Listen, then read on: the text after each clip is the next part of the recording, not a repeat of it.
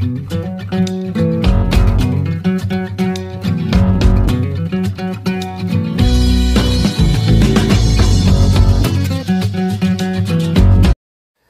to look for in this exercise is a quick bend with the bottom arm, driving the face forward here, driving the chest forward, trying to keep the chest down, and trying to stay there with the hips back.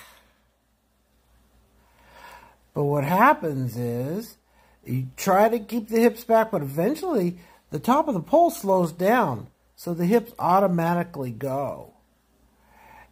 And when they do that, the leg goes and then push back out.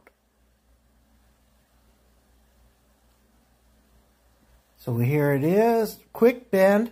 If you lift that trail leg, that keeps you from getting swept in. And also a relaxed lead knee. So that just hangs there. Keep those up high and back. The hips are automatically going to slide. So he's not driving the hips here. He's driving the chest and the face forward. And the hips were automatically going to go. And when they do go, push them back out. Keep pressure on the pole.